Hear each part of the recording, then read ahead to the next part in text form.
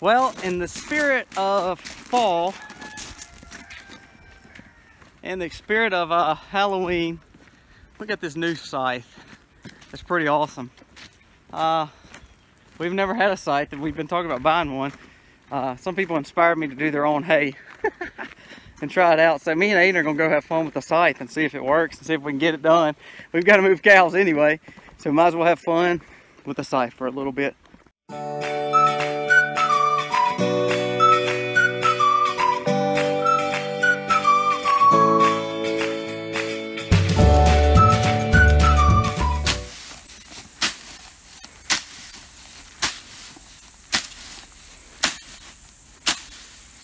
You know, it's actually doing better than I thought it was going to do.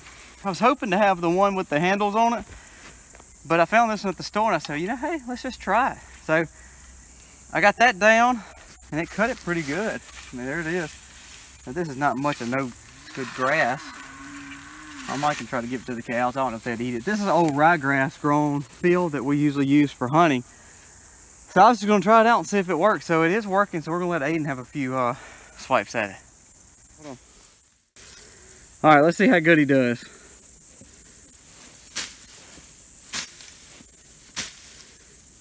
Hold it further up on the stick so you're not leaning down when you chop. You're a beginner scyther. All right, try again, but hold it further up. Yeah, just like that. And more level. See if you can get it more off of it. You're more knocking it down. I think you're just laying it over crazy, man. Let's see if we can get some more done. Hold on.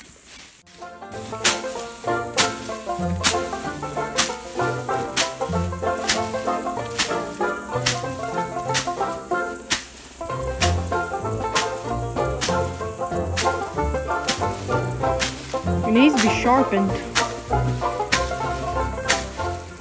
Oh no, that's doing pretty good though. Look.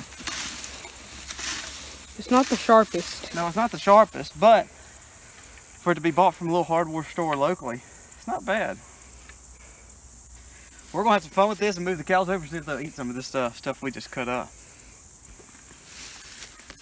You on this kick to not have to buy so much hay. We've been on this kick to try to cut some. So look, this is our hay. So we've cut it, so we're gonna go back and try to rake some of it right quick. Give it to the cows too and see if they like it. If they like it, we're gonna try to do the same thing. What I did was I took the bush hog and just almost bared down on it tight, and it kind of would, you know, it doesn't cut it the best, but it cuts it in more of a chunk, so I can rake it up a little bit easier. So we're gonna see if they like it. If they like it, then I can invest in something else that's a little bit better than a bush hog, like a side mower or something like that, or a sickle mower. But as of right now, we'll see if they like this and see if we can get it going good. And if so, that's just that much less hay I have to actually buy this year. So that's awesome. See, our strawberries are coming back. They've been resilient. If y'all haven't watched the story, you missed the Nemo of these things to death. She used pure concentrate on them, but they're starting to come back. We just gotta keep the weeds away from them so they're not competing. There's one right there that's growing really good. Look at those marigolds. They're almost played out, but they're huge. But you see, they're coming back. So let's get this unloaded and then we'll go and move the cows. That's our new weed fabric to put down for winter and spring. We're going to try that this year because we had such a problem after the silage tarps. We're going to put that down, see if that helps us with the weeds and not have to do so much weeding. And just put this in the small greenhouse or the big one? Yeah, let's put that in the small greenhouse storage. This too? Yeah, that's perfect. I'm going to put the rest of it in. So let's get this done, Aiden, and then we'll go move the cows. All right, we're gonna get food. This is our little feed closet we keep. It's a little storage, but easiest way to keep food, we went to Walmart and bought these black, just regular garbage bins. They're only $9, and that's how we store all our food. We keep them in a controlled environment so they don't get hot or cold and cause issues with the feed or anything. So that's how we do it. So we got 55-gallon drums of, you know, basically alfalfa, dairy pellets, some creep, and then we also have a dog food one down at the bottom. So easy way to store because we buy everything in bulk. That way you don't have it just where rats and things can get into it. So just a quick little note, nothing special. So let's go ahead and get some feed. Go ahead and get ready to move the cows. you see, it is burning up. It's supposed to be 99 today. It's supposed to be 100 tomorrow. So it's warm. So we're gonna go move the cows, and we're gonna go mess with the scythe a little bit more and see if we can get some more hay cut and give to the cows.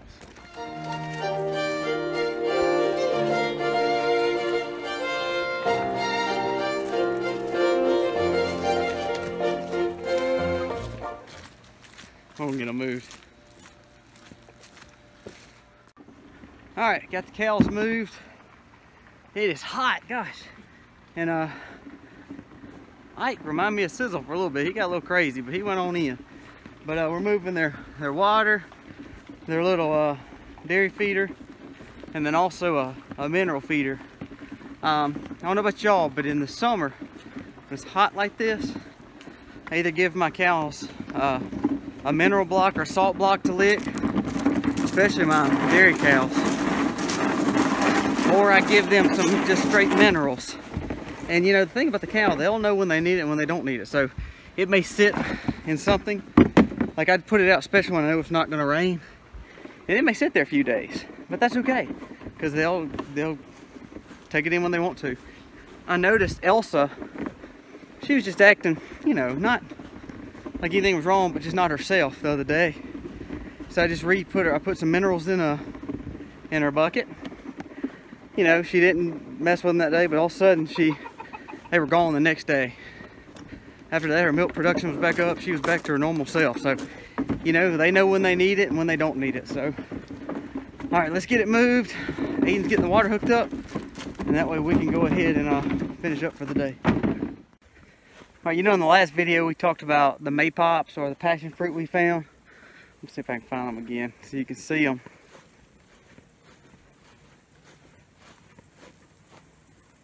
Where'd they go?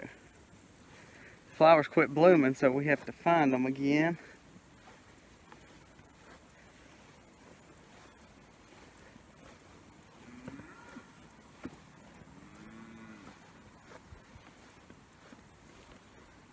Here's one right here.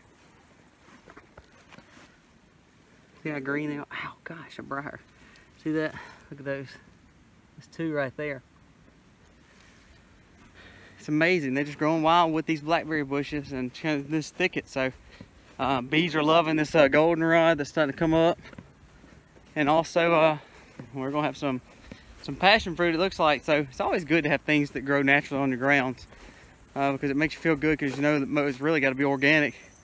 You've done nothing to earn it, so it's just a blessing.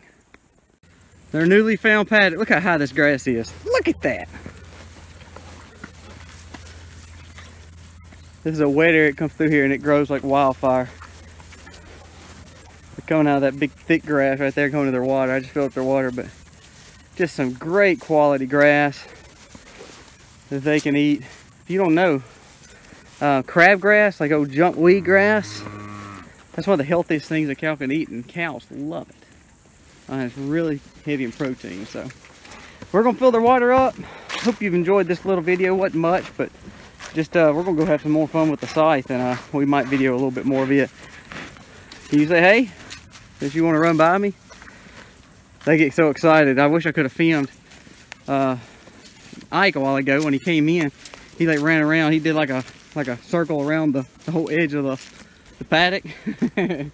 He was excited to get the new grass. They always are. So we keep them in our paddocks until they eat it all, and they're so excited to move to the next one. But you see, they're not poor at all. They're looking great. They're next to their buddies over there, compadres, and they quit bellowing. They keep bellowing to each other. So we're gonna end this video, go mess with the scythe a little bit more, have a little bit more fun, and call it a day. Happy homesteading, y'all.